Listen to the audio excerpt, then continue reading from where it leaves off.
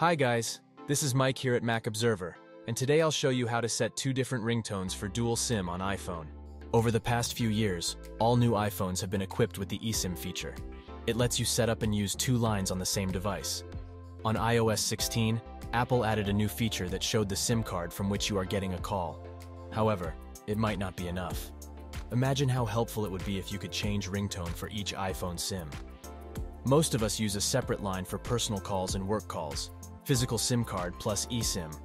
You can assign a different ringtone for each line. Suppose you are getting a work call when you are with family. You can ignore it without checking the phone. This will help enhance your work-life balance.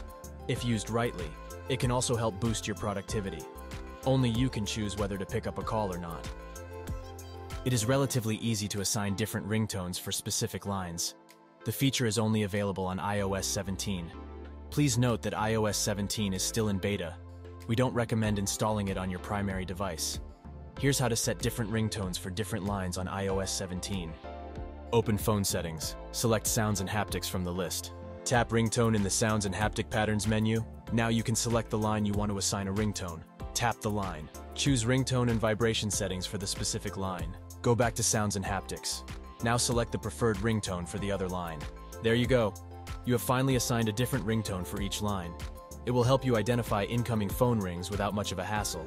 Follow the same steps for changing ringtones on Messages app as well.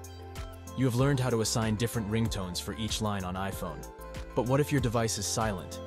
You will no longer be able to distinguish the line based on ringtone.